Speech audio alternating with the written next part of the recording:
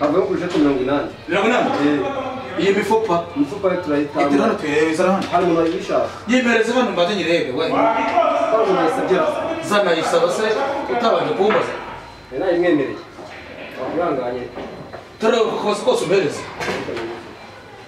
urafata igifu utanambwiye yari yaguhaye ngahe yamaye bitatu cyarasadura bahari y'inyama iyi ngiyi irimo hano iyo nayo hari umuntu wagiye kuza kwigaza iyo bakubiye agahe byose ni kinama bitandatu yose bitandatu hari kibazo oya guha umunani kandi sha uwo baje unangira izi Brochette ajya muri zingahe 80 zose ubuzima 80 zirimo rwose wakwishyura nawe ukemura amaso ya kibazo isubiyemo nta kibazo kuzirugura gusa nazisubiramo bikemera ntabwo nakwiganye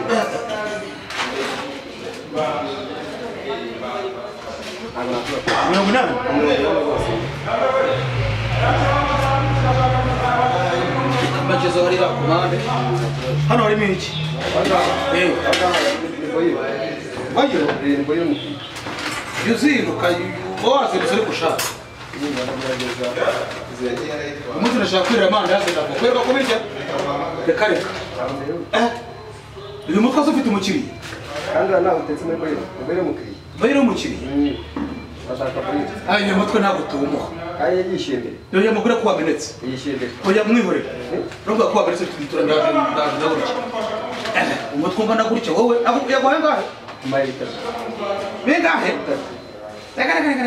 ni sauce ni byose hapo na gito kirimo umuntu yawo oya wihorera ndaje muriki wowe umugure ko wamenetse tuzamuha tuzambwiye sibyo amafaranga ndunda yamusubiza nyine kamaze ni katiriri ndaze be nirira hano nta kintu waterekaho aha ngaha kumbaba yashyize amazi kapike no menye muri haho ngaho biyimure baho ngaho kugira ngo ibigira ibishya neza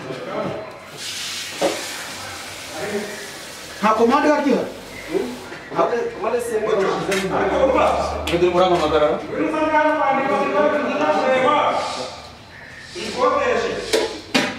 NDIMBA-TV yego urashaka komande ihene yose irimo n'umuceri nta kibazo ndaje bikora ndahita ndi vuba vuba urayishaka sangahe saa 9 saba ntari bire kaje ndaje bikore nitengera nyine ndahita nyigo urumeze se boss NDIMBA-TV ubu neka mfite banibereye mu cyokezo nanjye nasanze wa muhungu ameze nk'umuntu wari inyama ntagaze twari karazira none abanyazikunda niyo mpamvu nyine niyiziyemo wenda bikora neza nta mafiriti muri bukenera cyangwa ibirayi ku ruhande by'amasuka sawa none ubu reka ngire courage nanjye narimo ndahigira ibintu ndimo ndakera kurya indazi byari na Avoca kera kiba mu cyaro njye rero ndabirye nayo numvise umutima ubishaka nyuzana bangurika muri indazi na Avoca numve urabona wa muneke bita kamara amasende ngo ngiye gukatira Avoca n'ukuntu bimeze sawa nari biturasubira ubu ngubu komande yaje buri umuhungu wanjye yikore gira courage urumva ndi kwa NDIMBA-TV bayishaka uyikore neza niyo yose mutwe n'umushyi ni mutwe turawukura oye turawukura turawurya nta mukiro baza umutwe nta mukiro baza umutwe w'ibure turawurya oye ibyo baza mukupe aha nuko rero wowe ukuntu rero zimeze kamaze n'irira shaka ibose ibintu wowe biriya ubiruka ahubwo bwawe ubiruka ryana sibyo nakubwiraga umusosi imbere yanjye ye ntayimbuye uyu mutwe ntuwumushye we ntuwumuhe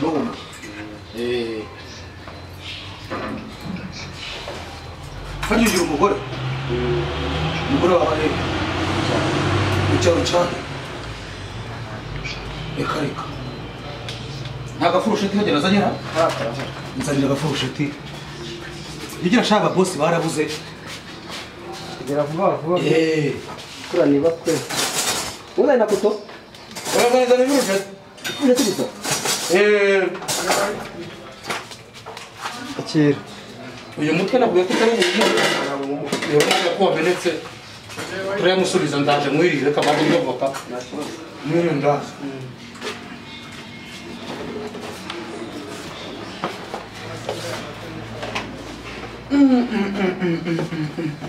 Ubu byatera. Bibi. Ari utarabirya.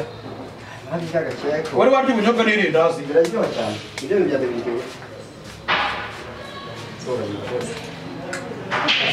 Bashaka twikoranira neza uratangiye kuvuga ngo ndabimara. Tangiye kugera indazi. Kwirukana.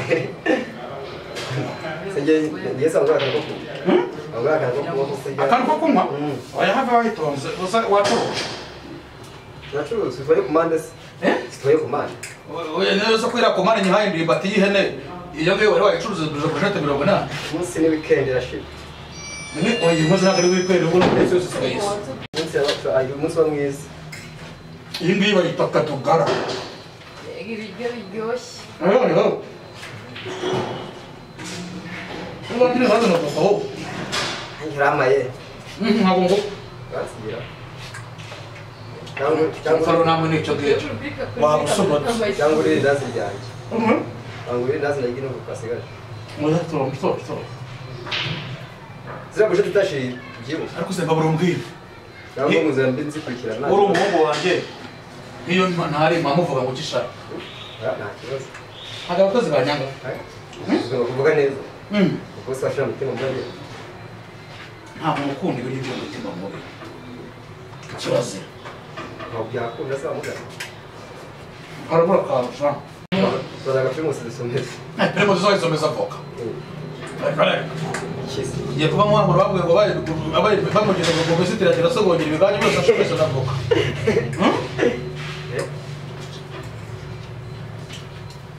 Ibintu we waheruka kubirya. Wamaye se ntabi wamawo. Njye ntabwo ndaguha. Ntakura. Tone banze mpawe. Akwiye ko ngiye nare. Aho tuza kora. Bakajya ariko. Shamane iva kwa. Wagira ngo nizo ku gikombe. Wayirisha imvange. Hadi murari tusasu. Akira izira ziganje gutogosoza gushyiramo gatoki. Irazinga. Oya gatoki. Irasosa zinga. Nashaka kwirura amatwa. Nashaka kwirura amatwa. Zinga bimeze neza. Irabimeze neza gute? Abantu cyamaze menshi. Ahubwo nakosana kama fukira. Ntabirashya neza. Ntabwo neza. Ntabirashya batse.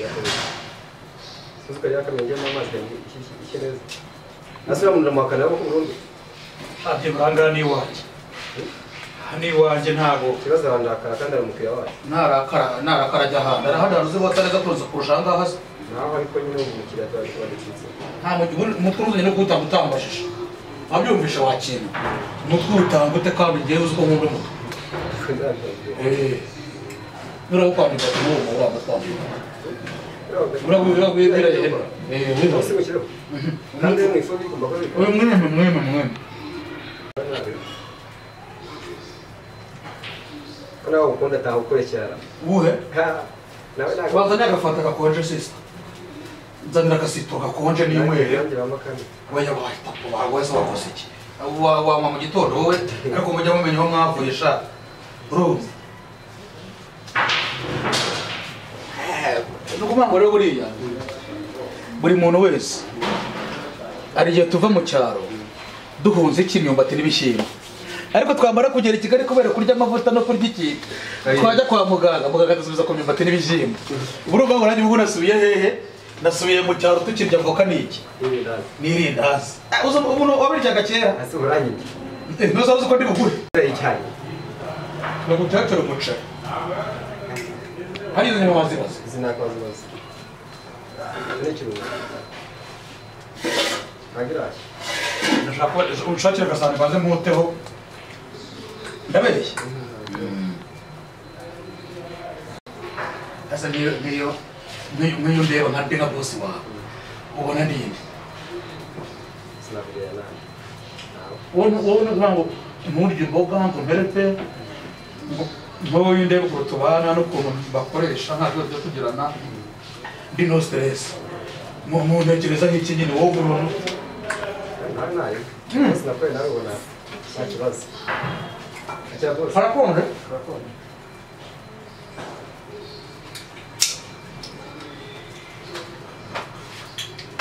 Inka akabyigwa sana.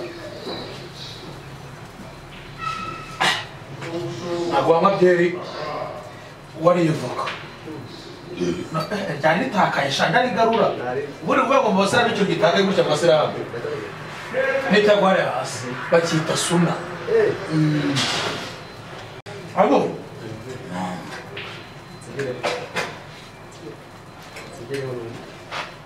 Ya? Urisoleza? Aha. Puneza nga. Ndagwa ku mutwe.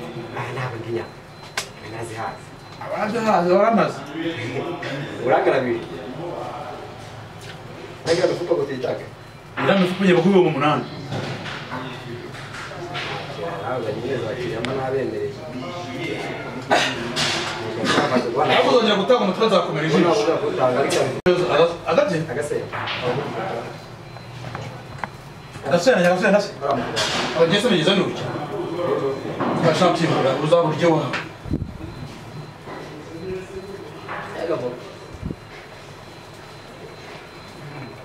Nihagazeho ngo ntabwo. Aresha. Nihagazeho ngo ntabwo. Komo yefu hatabura mu isosi. Ariko urakoresheje wa mugani. Urakoresheje. Reka tuwutange rero. Umuki? Sasa ubugusa. Reka ahubwo ndebe ko utakozeho. Agasenda. Magasenda. Agasenda. Yemba numva. Bigo dagasenda. Urya Sukira. Bueno, ya nakaswe. Suka. Ari babo turabafanya. Iyo tumikari numva. Wakumvikana. Uzi kosa ribayeho. No kugiye kugira usoza binarangiyemo. Umaye bike. Byashizeho nyine. Bangurira ibindi. Nta bindi mugore. Kajyana ari biki? Ari ikirungo. Kirahari kiragiye hagije. Kuno asaka zera soza. Tawutembera ntabwo bafunga. Karota Jaguhazi. Karota ko kwa NDIMBA-TV. Ntabwo bizi rero. Hari ikintu bituma. Jewe nagiye. Arabizi. Hana bizaba kwa NDIMBA-TV. Nakuza mutembereza ubivugisha ntabwo tarajya. Wa mutwe wabize. Oya? Oya nta kintu kirimo ariko harimo imirikiro nayimaze. Rero zari kuba ngo bamenye. Nakuriye iki? Ariko baba rumbwiye.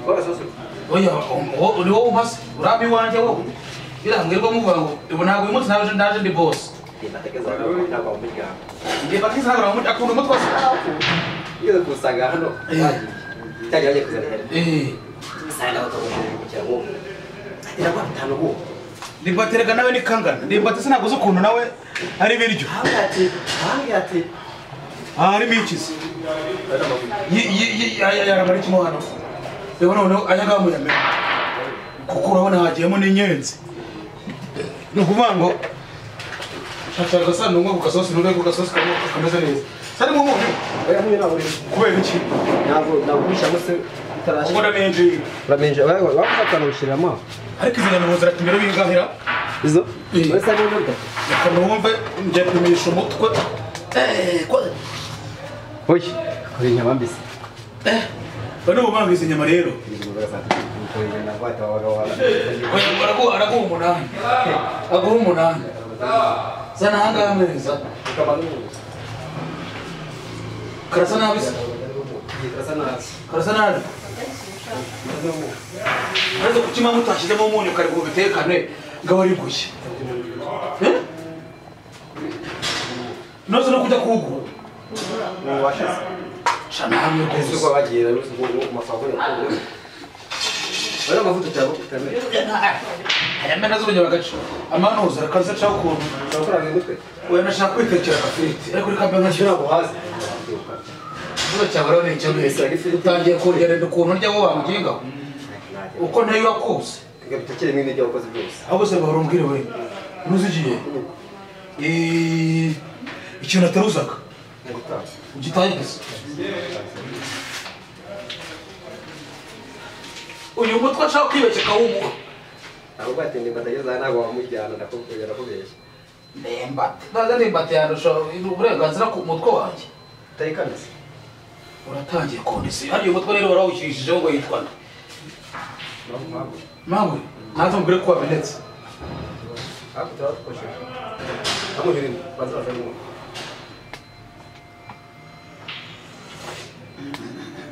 Ishyushite. Bikiko. Sukaze mase. Ahubwo zana gatima none mbe nicaye. None nicaye ndohuka. None ubana numvisha. Ayi nuzije. Icyo bita karemere. Munda hajemo agacucu. Munda hajemo agacucu. Rero ya. Harya usengera esha. Ibi bintu uza kubimfurira. Kubera kumaze iminsi gize narabitse bitageze ariko uze kumba baro bicishije mu mazi banze bitondeka ariko ushyiremo n'akahomo kugira ngo agire inyama ashaka kuzishyira muri firigo. Reka banze n'ikibazo kigikira banze ngo agasoze wayabyibara ndetse pase ari isugura wowe shabyibara abakira n'abacu nabaje kubisaba kugira ngo bari bimeze neza. Uzo umunyu wahezeyo umunyu agasenda unenjeramo gakeya noneho kiremo n'iruza wicaye mu nzira n'abacaye utireba mu rutuma umuntu nyine rose bakuzana hise bandese bamundi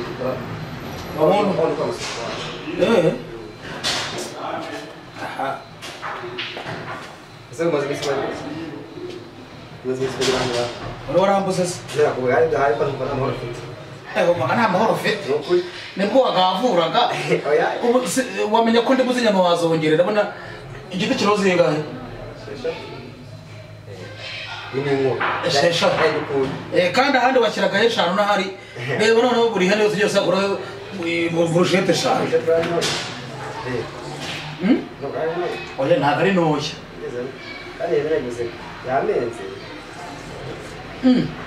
yagonze cyane se reka reka aha nishaka ukuntu mpamagara aho ushaka kutwara tuzapanga tugatugura mu ntara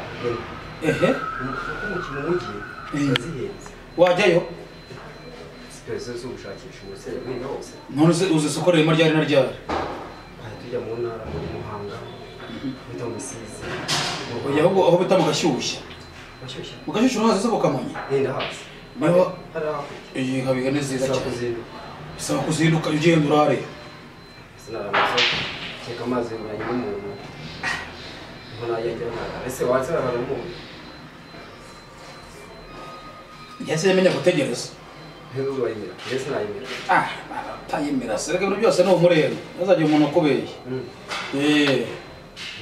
y'ibintu bimeze neza umuntu ari nepfa kuza ko sinarya ibijumba ziriya ziri ntabwo arazi buzibureye bari bijya ataza nka zirira abakiriya uzi ko bino bintu bitajya bihomba ariko warabizi nta cyokezo kijya gihomba icyokezo cyangwa akabari niyo umukiriya azi ukakirira rwose iyo bakwibye sivide ntabwo ubuhomba mwene urumva kwiba no kwirira wariye ntabwo ubuhomba ujyanye umuntu ntabwo umuntu abahombye cyane rwose enye reka tumaze dukore urarinywa nyuma ya saa sita ahubwo igihe uze kuzirikana udatatsimbuka ari uko twaragaye baze udatatsimbuka ari uko twaragaye twita bari mwereza umunyu ushaka si vuba hose mwereza hano ntuzi ubona shyiramo gake cyane cyane nacyo iyo uzanye n'ibiri uzanye wari uzirukanga usubirayo ahubwo umujye mugura ibiro bitanu biranahendesha ibyo biranahendesha nyine kandi usimbuka ujya ku muhanda urizi ko utabizi we ushaka kunicaho ukahambirwa urabona umuntu urimo urashyiramo oya ave mbona n'uvanga ntabwo uba ukoze uraza kumwiyanyu mwari mwinshi zunguza gakeya oya ave tegemo gaseni hafi aho yabyihoreye ukora komande NDIMBA-TV twakibagirwa isaho nyuzi isaha tuzataye bikorera abo zazi bigeze se ndabo saa 8 bigeze tubura sasa yakayita ushase tuyishyiraho nanjye reka kamembe hano mu gikoni mba nicaye hano hanze urumva mba nikinira kuri Kabila ubwo no kuvuga ngo ariko yinuzo yita yinuzo umutwe ndakora nk'umutse ese ikintu cyaba mu misozi oya ndashaka kunywa gutyo ubushe misozi nka shisosa hanyuma zira Brochette zisigira zonyirazo naza reka nongere nsiga nk'ukoze nze kureba ko aho washoneyo uko ndabazi mwebwe ubwo ntagiye warya ngo nakwirumwe hagiye baresha abazi nakwirumwe wakoze iki n'iki se nkoreje umuki oya hafi nta by'umushiti mutwaza kari uwanjye no muri komba ndiye ko ushute ese wayetse ntugumushye nazo mugire ko wamenetse simutwamenye uravuga nyine ko watakaye hasi kandi se ndumuri mu byatakaye ahubwo na mugati bamaye menshi ndabada kweto oya ntabyo menshi ngo twaba duhombye ntabwo worohe niyo asanzwe ukiri mpamvu ko urimo ari uwa bosi wawe nabazene byinshi yewe bose rero konye umwenda asoza kuguhe kwezi kwagize gato warashize ukwezi se nyagusha ukarema najya guhera kundi mubwira kandi wanze kuvugana bose abo uzize kazi ndaje mubwire iki bakita ngo iki n'ubwo iki baraburya se uriya utarabuye wango n'ubwo muke ugutekereje nkacyo ugutekereje nkacyo cyangwa uku ihene arabara benshi rusha ubwenge reba nk'uku irimo hano uzi ko ihene mu mujyi yambutse umuhanda reba nk'uko irimo hano gafite umukumba iravuze urumva nanjye nkahita nyigana wabwiruka ese naguma umva uyu mukwe nk'ukoyo wese wavuga ko n'ubundi bawumaze uyu mukwe wanahiye kabanza ngire reka mva muze maze nikorera ya komande ntukore sibyo cyangwa ubuyengera buhoro buhoro gukora ibyo bintu reka nanjye banze mvugane nande manacyo banze kumubwira ariko mariya leta mvuga neza guhemba ndigiye kuba niyarandi kuri PR niba rero ukuntu ibintu bimeze ese ntabwo bari kuza kumfasha kumufasha kuri komande ya NDIMBA-TV bari kuri komande ya NDIMBA-TV nuvuga ngo ndaje muvugishe urumene musi hariyo kuyishyiramo neza nta kintu kibura ikore neza rwo umuceri ndaje ngera ndahita babwira bakuzanira agafuka aba ari wo umuntu aryaho sawa rero urambwira sawa